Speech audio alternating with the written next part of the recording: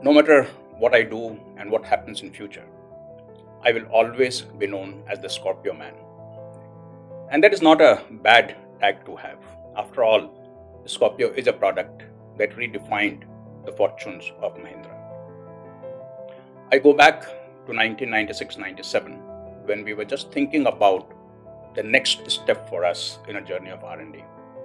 And we had made this small team of 8 people. And this team worked for several weeks and came back with an option. In fact, 2 options.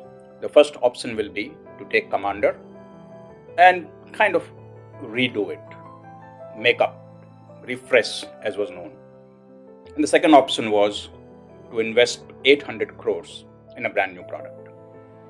And I was almost sure that the management, the board, Mr. Anand Mahindra, will pick the first option, less risk, take it in steps, and go to the second option after a few years. He made the presentation to Mr. Alan Durant and Anand Mahindra, and he looked at it, thought about it, and said, there is no option 1. It has to be option 2, because option 1 will not take us where we want to go.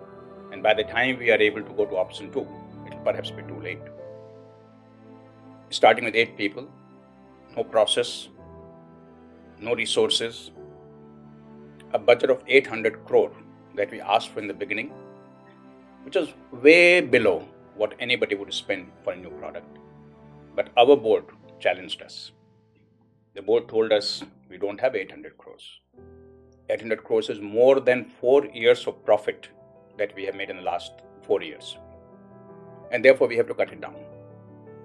I came back to my team and said, project is a no-go with 800 crores. Give them a target of 600 crores. And after several weeks of work, they came back with 550 crores. We went back to the board and the board said, go ahead. As we developed the product, in some ways our ignorance became our bliss.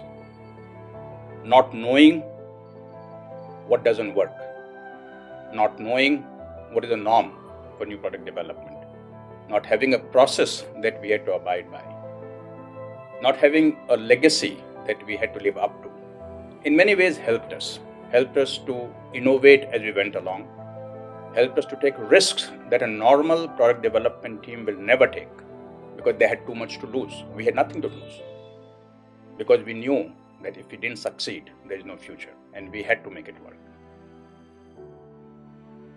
The day Scorpio was launched, tears were rolling down my eyes. I couldn't stop.